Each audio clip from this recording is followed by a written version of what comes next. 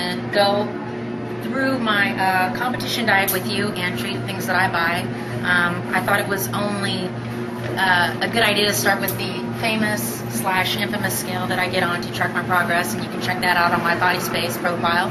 Anyway, let's go inside and I'll show you what my diet looks like. I get asked all the time if any of these treats are okay, and at this point, absolutely not. So just stay focused and keep walking. Don't even look over here. First place I start is at the fish counter. I always eat tilapia. I think it's also important to bring your list with you. Bring your diet with you.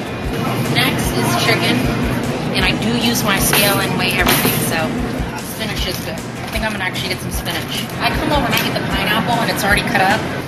I'm also going to get some fresh lemons. Next are eggs. Yeah, this is good. I'm going to get my oatmeal. Okay, we also have to get rice cakes. These are coming with us. I think that's it for today. We're going to go and check out, and I'll meet you at the gym. Bye. Okay, now I'm in my rehearsal. Like I said earlier, I'm 13 weeks out, and as I learned in my last show, it's really important to practice. I'm doing 2 different organizations. The first one's Fame, and it's really exciting because I get to do a routine, and I have 6 mandatory poses, and we actually have a pose down. So starting tomorrow, I'm going to start working on my routine, and that's a whole new world for me. Today, what I'm going to focus on is that T-walk, because 2 weeks after Fame, I'm going to do the Figure America. And I did the Figure Universe. I got 2nd place, and I felt like my physique was really good. I feel like it's going to be better. I'm preparing longer this time, and I feel like I kind of got messed up on that T-walk. So this is the beginning of me practicing that, so I'd like to track my progress with the T-walk. I know it sounds really simple, but I was kind of frozen up there, and I felt really uncomfortable. So you don't want to go all these weeks of dieting, and you look amazing, and then you're like, what do I do on stage?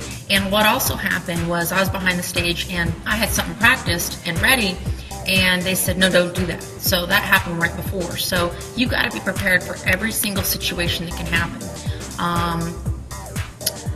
So let's go ahead. I brought my high heel shoes, and we'll see how I do.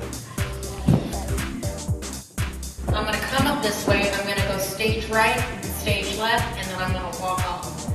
So if you're wanting to do this show, you better practice this T-walk, or you're going to be shaking in your high heels. They like to lay it on a little thick too, so I'm going to like kind of go over because I'm nervous, and you want to just feel it, you know, explore, see what works. And I kind of feel a little cheesy because I'm the kind of athlete that I work hard on my physique, I show up, I want to line us up to each other, I want to get under good light, and I want to say, okay, let's see who's symmetry, who's skin tone, who's suit. I want to see your conditioning. That's the way I'm used to doing it, and that's what I really like. And I have to also realize this is for entertainment value also, and I need to know that I need to come alive on that stage. What do you think? I think it's nice to add a little bit of this bubbly, I'm doing a show, pageanty thing with maybe a front, you know, like NBC, and then a back like this.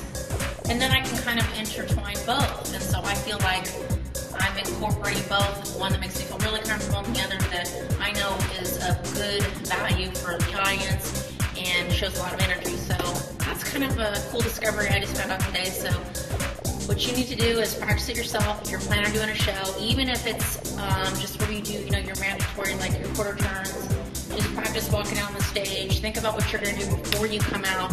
Don't talk to the girls right when you're back out there because they don't have your best interests at heart. You have to realize and focus and concentrate on why you're here in this moment. And show and smile. And that's it. So let's go train and get to the nasty, sweaty stuff. I wanted to do this first, so my hair would look like kind of